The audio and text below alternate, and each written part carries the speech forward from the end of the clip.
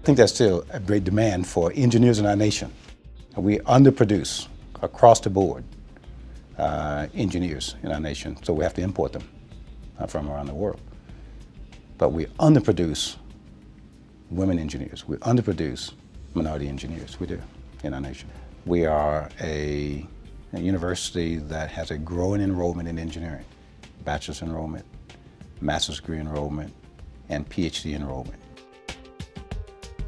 Larger and larger number of our engineering graduates, for example, though, once went to the large Fortune 500 industries. Quite a number still do. High percentages went to federal agencies, National Security Agency, for example, Department of Energy, EPA, large numbers went to those types of things. NASA, large percentages went to NASA. Increasingly, more and more of our graduates are working with small engineering firms, but quite a number go to med school or to dental school, for example. So if you look at East Carolina or Chapel Hill, where quite a number of our students go into med and dental school, and ultimately some will work for a few years and they go back and get an MBA.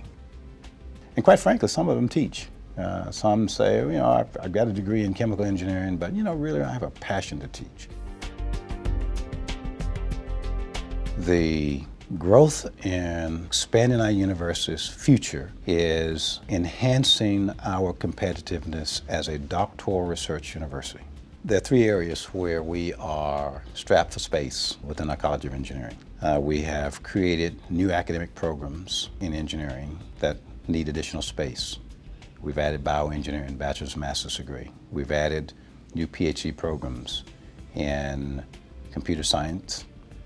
We've added PhD in industrial and systems engineering, for example, that complement the array of graduate programs we have.